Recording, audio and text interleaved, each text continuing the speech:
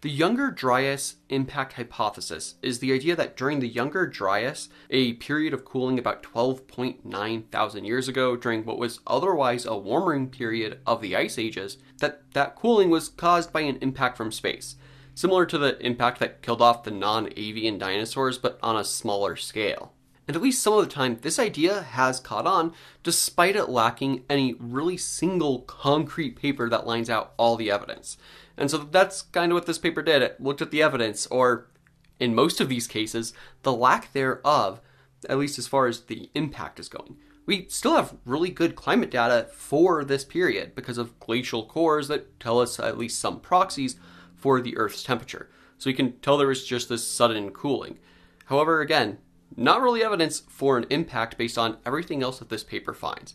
So first, let's look at exactly what the authors suggest should be seen if there was an impact at the Younger Dryas. First off, you would expect global cooling all at once, all around the world at the same time. It wouldn't be offset by a few thousand years in different places, it would be consistent, because this impact would throw a lot of material up into the atmosphere, and that would help block out the sun, thus causing the cooling. We really don't find that. The impact hypothesis also suggests that this cooling is also what changed the Clovis Paleo-Indians culture, because we, before it at least according to the hypothesis, have Clovis Indian tool sets. So that's things like the atlatl and Clovis spearheads. This happens at the same time as the massive die-offs of things like mammoths, giant ground sloths, and other megafauna around most of the world. And all of this would then coincide with a massive spike in charcoal around 12.9 thousand years ago, which would suggest, at least in North America, that the impact happened and the entire continent was all on fire because of this giant air burst of hot gases that just lit everything on fire. At least that's what the hypothesis says. And the thing is, there's at least a few points that are pretty obvious arguments against it. The first one is the most obvious. There's no crater anywhere that would be large enough and date to the right time. And potentially it could have just been lost somehow. There was even a crater found under a Greenland glacier not many years ago, and it was at least 12.9 thousand years old. However, subsequent dating has suggested it's many millions of years older than that, so not really useful for this example. Potentially also it could have just landed very near a subduction zone with the plate tectonics moving into one another, and then those tectonic forces destroying the crater later on, or potentially a separate glacier, depending on where it landed, came through and destroyed the evidence of this crater. But at the same time, you can look at things like Barringer Crater, or sometimes called Meteor Crater in northern Arizona, which is 50,000 years old, so even older and from a much smaller impact, meaning that hypothetically there should be a much larger, more significant crater somewhere around that time period if there was actually an impact at 12.9 thousand years ago. So that's really not looking good for this idea. Now again, the crater could have been destroyed, but we're also missing other parts of that evidence. For example, 66 million years ago, when the dinosaurs were killed off by an impact from space, there's also an iridium layer.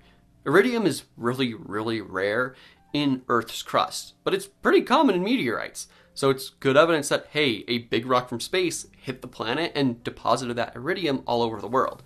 We do not see anything consistent with iridium or similar metals that would be indicative of something like an impact at 12.9 thousand years ago. As for some of the other evidence, you can look at the Clovis people, which, according to the hypothesis, disappeared all at once right about 12.9 to 12.8 thousand years ago. That's not really that important though, because when you look at other human cultures and the different toolkits they developed and how they changed or disappeared from the archaeological record, the Clovis people are pretty consistent with everything else that's disappeared. It's not some unique case, and oftentimes some of those occurrences are still a bit later than immediately after the hypothetical impact. You can also look at things like the charcoal, which the Global Charcoal Database did go, hey, there is kind of a peak between 13,000 and 11,000 years ago. However, that's still a much larger time span, and some other research with different statistical methods has gone, yeah, it's not really that much of an anomaly. It's more just due to what rocks are exposed that we're able to find some of that charcoal. It's not exactly significant.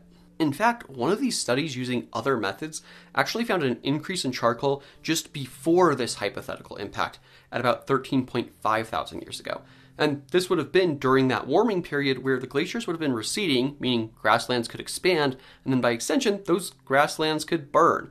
So it goes much more in line with what we would expect based on the exact evidence and what the climate would have been. Speaking of climate, Florida also got warmer during this period.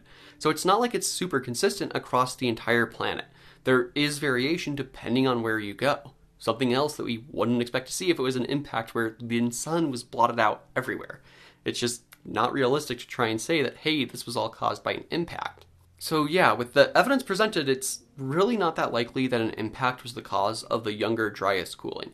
Instead, it seems like there was potentially a number of different factors that may have contributed to it.